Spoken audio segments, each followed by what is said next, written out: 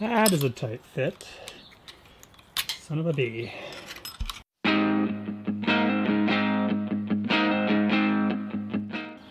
Good afternoon, everybody. It's a rainy day today, so I thought I'd add a few accessories to my Triumph Speed Twin. Let's see what I got.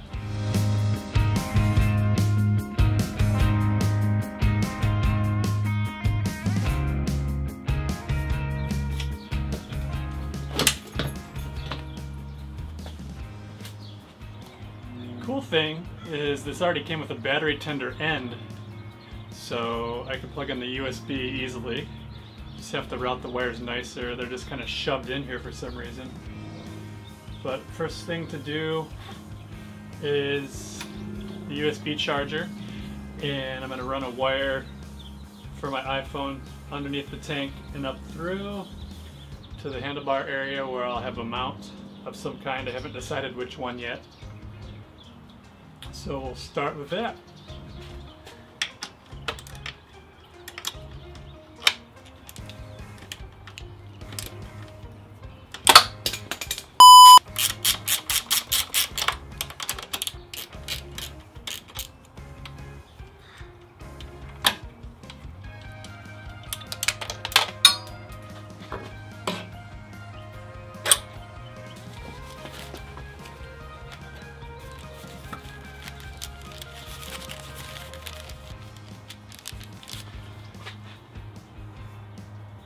I think I'm going to start up here, have some slack for the phone, and then I'm going to follow all the wires down, the cables, and follow all the power and everything through and underneath, strap it in, and then leave all the slack under the seat.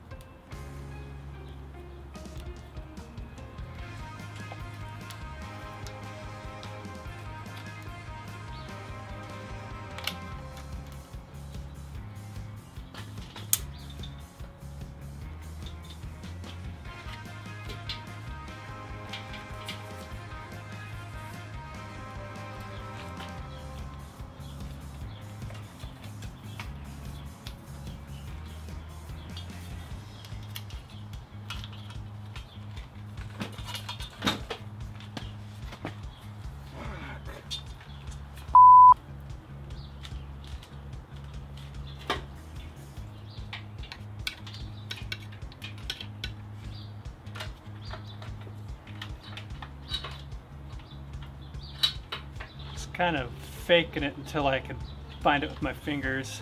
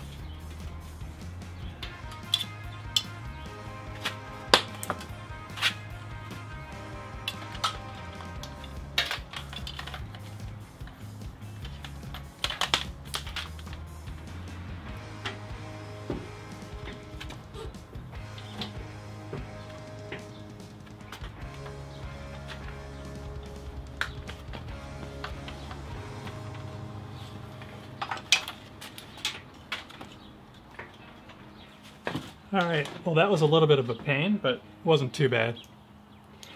Let's get this tank locked back down.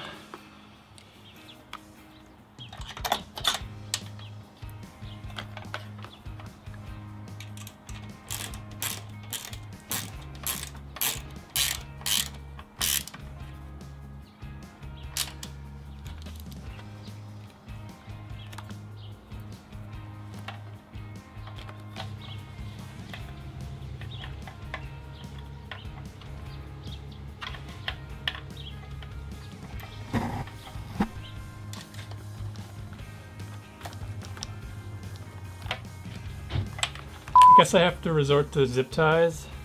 These little rubber straps just aren't working. They fly off because it's under too much tension, I think, to hold this together. So I'll just use zip ties.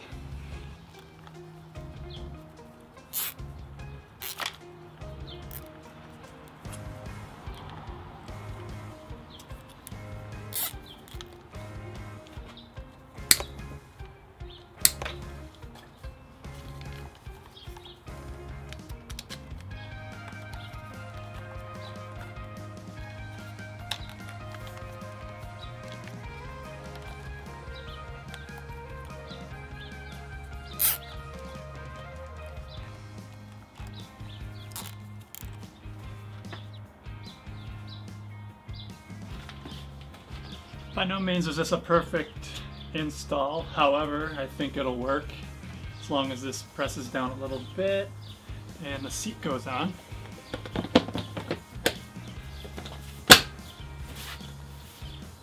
Yep, sweet.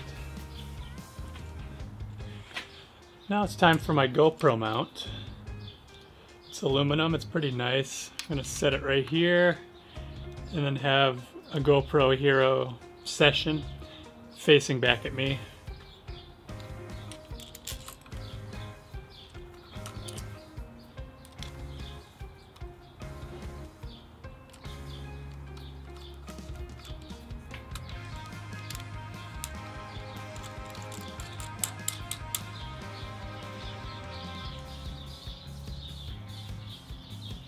And it's pretty solid. Yeah, it's pretty good.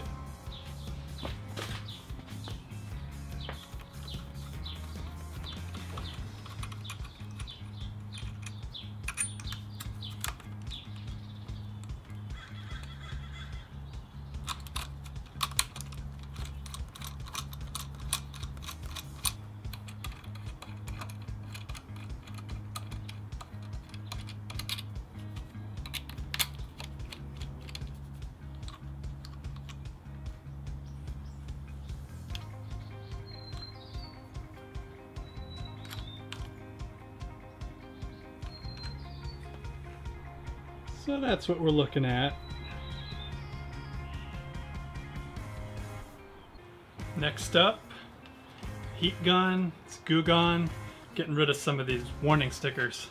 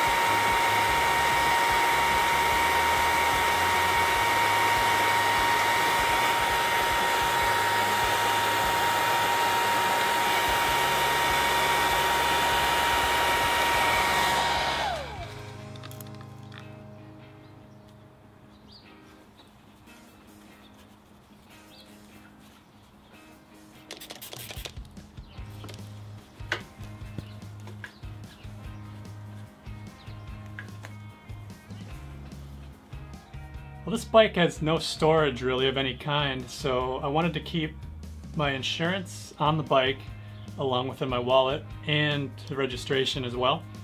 So I picked up this overpriced Roland Sands wallet, folded everything up in here. It's really tiny, probably won't get any water in it. I'll probably just set it in there like that and see if the seat goes on.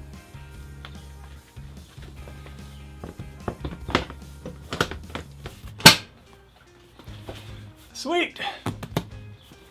These reflectors can't stay either. It's the first thing you take off of your bicycle when you're a kid anyway.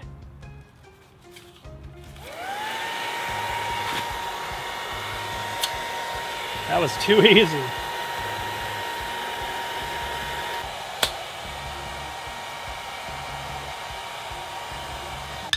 Little goo gun, it should be all good.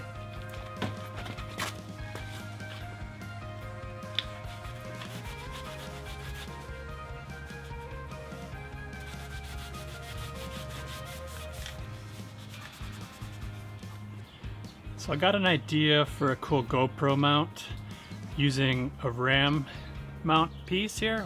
I think they're a 1-inch ball. I got a stainless steel metric 8mm with a 1.25 pitch thread, stainless steel washers. So I'm going to attach it to a threaded hole here that the bobbins go in to lift your rear wheel with a stand. I probably will use one eventually, but I don't often lift the bike, so it's a good use of an empty threaded hole.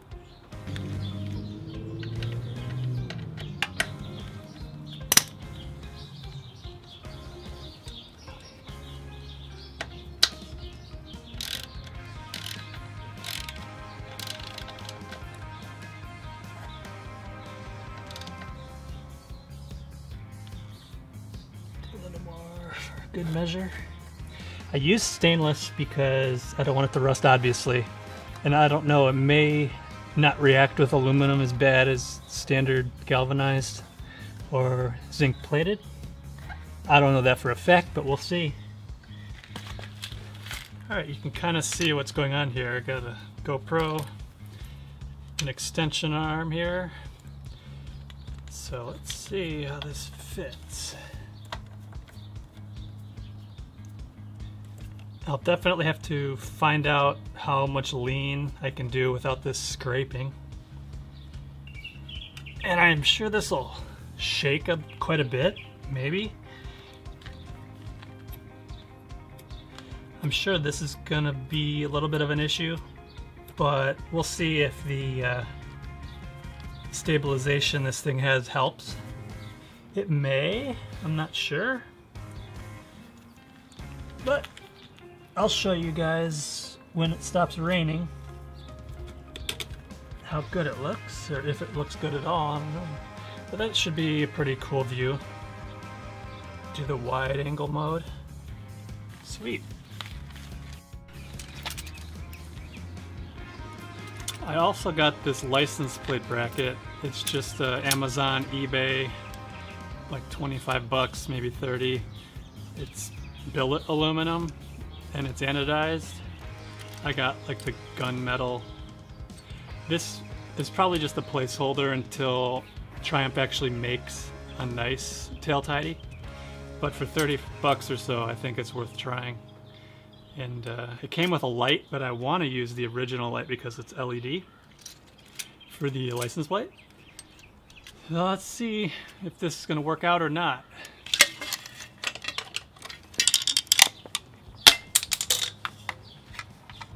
So after disassembly, I realized that bracket's just not going to be much better than this one as far as where it's located. And it's a lot of work just to get it to look right. So I'm going to reinstall this, and I may just take this back section off here and then bend up some sheet metal and make a little tab here for the license plate. Either that or wait for Triumph to make something cool. Alright, let's put this back on.